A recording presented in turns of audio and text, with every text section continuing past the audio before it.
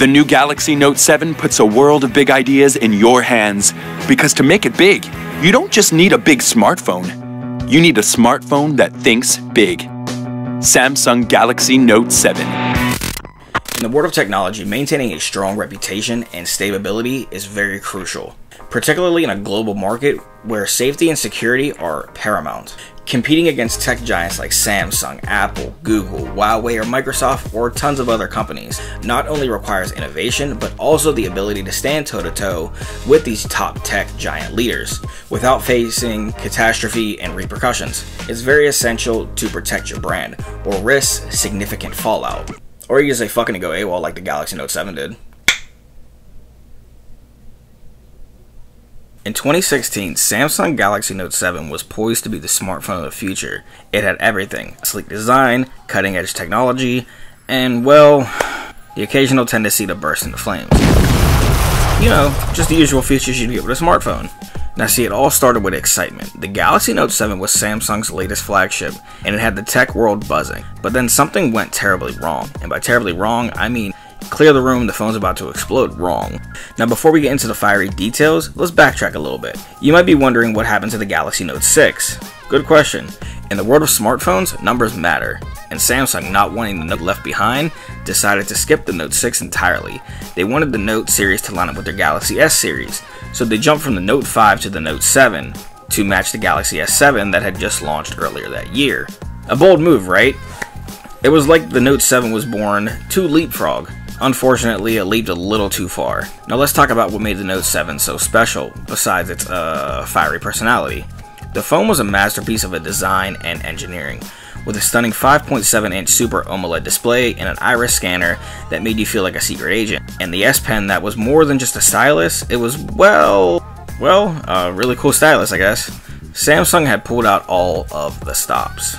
The Note 7's battery used a lithium-ion technology, which was pretty standard in smartphones, but Samsung was so eager to pack in more power, they made the battery too tight. Inside the battery, there was something called thermal runaway. Sounds cool, right?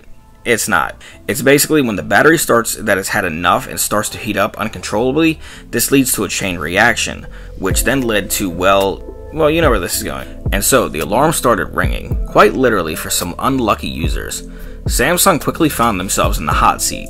They issued a recall thinking they could fix the problem, but when the replacement unit started to catch fire, it became clear that the Note 7 was not just hot, it was too hot to handle. The internet exploded with memes and jokes. I mean, who could resist? Here was a phone that needed a fire extinguisher more than a screen protector. Even airlines got in on the actions, banning the Note 7 from flights. It was like having a first-class ticket to infamy. Now look, Samsung, to their credit, actually acted fairly quickly. They issued a global recall, halted production, and did some serious soul searching. Their engineers went back to the drawing board, dissecting every detail to understand what went wrong. It was a major hit to their reputation and their wallet. Samsung lost billions in the process. But here's the thing about tech giants, they didn't go down easily.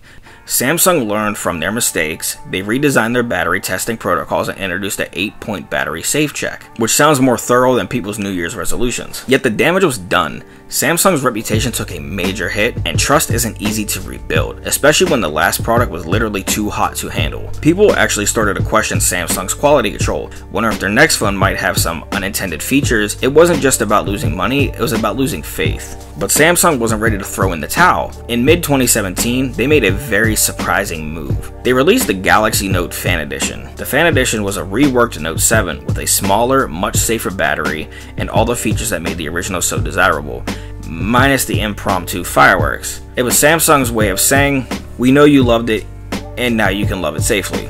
The Galaxy Note 7 Fan Edition was actually a very big hit and was very appreciated by the fans and supporters of Samsung. To reclaim some of the goodwill that they had lost, and it showed even after a colossal failure that they were still willing to listen to the consumers and make things right. Now see, now the Fan Edition wasn't going to win any awards or Best Phone of the Year or anything like that, but for the people that actually got it and was able to experience that phone, it was like owning a piece of history, just without spontaneous combustion. So there you have it, guys, the rise and fall of the Samsung Galaxy Note 7. It's just a simple reminder that even in the world of tech, no matter how big of a company you are, you can still stumble, but it doesn't matter about how you fell, it matters if you can get back up. Catch you on the next one.